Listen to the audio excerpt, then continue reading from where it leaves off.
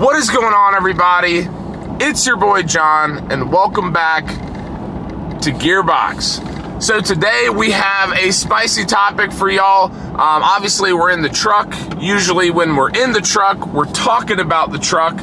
But today is going to be a more broad sweeping conversation around Ford. And yes, you guessed it, we are talking about the Ford 10R80 10-speed transmission.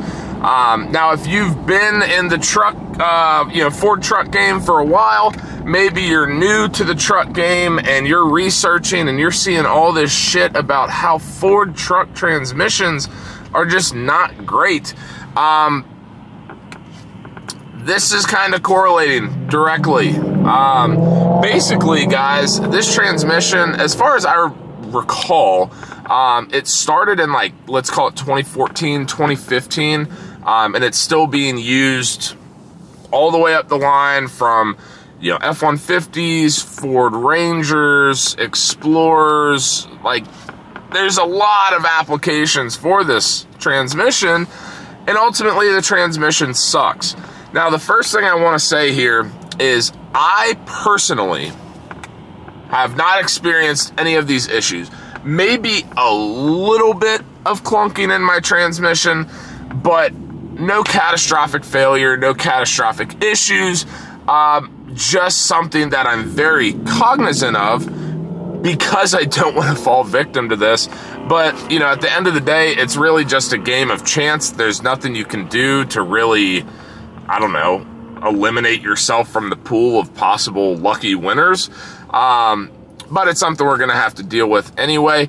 I do know some people that have been directly affected by this, but not me, so just wanted to throw that disclaimer out there before we get on with the video. But regardless of who has experienced something up to this point and who has not, ultimately what it's going to come down to is a recall. And you might be telling yourself, well, John, recalls happen all the time. It's really not a big deal. You're making this a bigger deal than what it should be. And, in some ways I agree as far as recalls happen all the time, but what doesn't happen all the time is transmissions getting recalled. Here are the two options. When a transmission gets recalled, the two options are you either drop the transmission and, rebuild said transmission with better parts, whatever parts are causing the failure, you replace those parts and make it better. The problem with that is unbelievably time consuming, because not only is dropping a transmission time consuming, taking apart and reassembling a transmission is very time consuming as well. So with that being said, really the only other option is to say, okay, you have a 10R80 transmission in your F-150 and you're bringing it in for a recall. We're just going to slap a brand new transmission on it, because the cost for us to reassemble or rebuild said transmission and do all the labor and whatever, that's not worth it to us.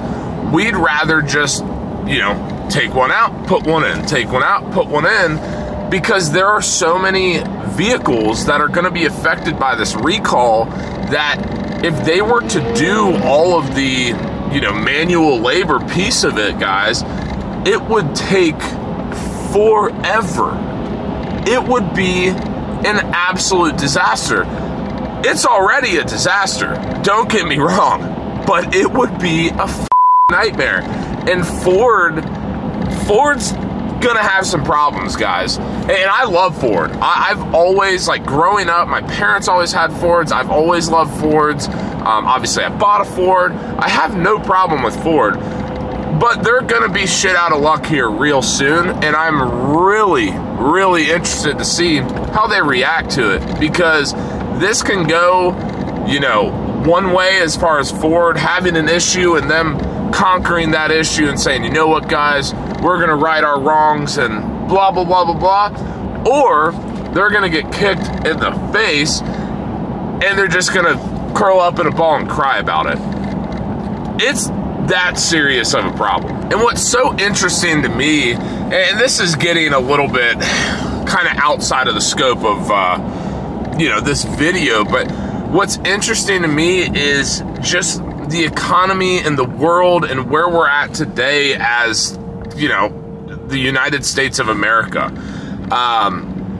The economy, the cost of labor, the amount of workforce that's out there, you know, all of this plays a huge role into determining Ford's opportunity cost of either rebuilding transmissions or just straight up replacing transmissions. And I genuinely have no idea which direction they would go, but something's got to give.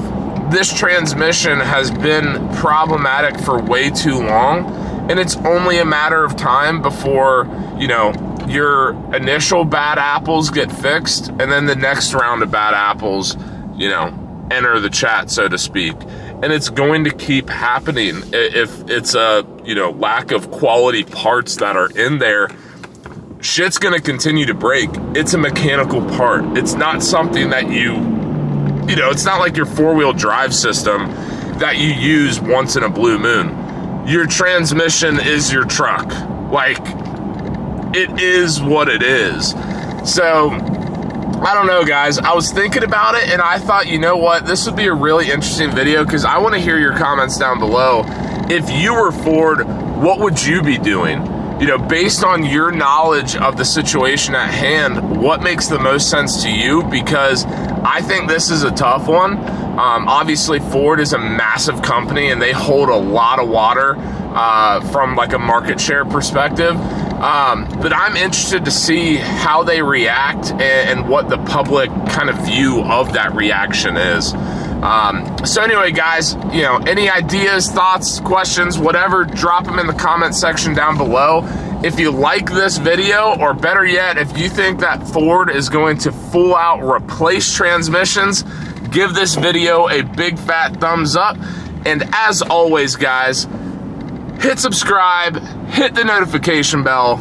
You know the drill. And until next time, peace. 留在自己那张脏乱的床，手摆好姿态对我装上了。